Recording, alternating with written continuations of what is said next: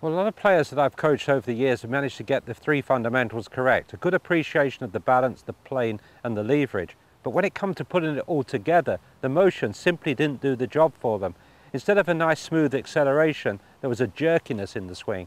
And I found it useful to have a couple of thoughts there that will improve the motion of your golf swing, to make it more pendulum-like without any rushes. One key area that you can rush is away from the ball to the top of the swing there. You can keep that smooth and then you suddenly jerk down.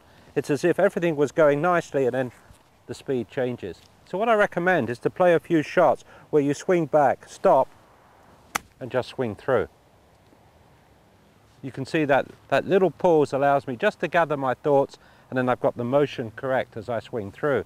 So another drill, which seems to be the opposite of that one, but still works for the motion, is to keep the club moving back and through. But you can see it's not really the opposite, because there's a pendulum-like effect to what I'm doing.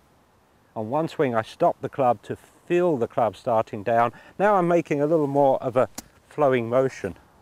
Back and through, back and through, back and through.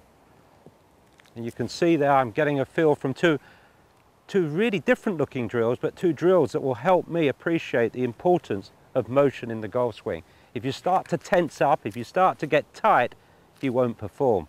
One last thought on this. Nowhere is it more important to keep the grip pressure as light as possible than when you're pitching and chipping. It's an easy area for you to tense up, and that's a guaranteed failure. So go out on the golf course, use your motion, try to be tension free, and you'll start to play some really good chip shots.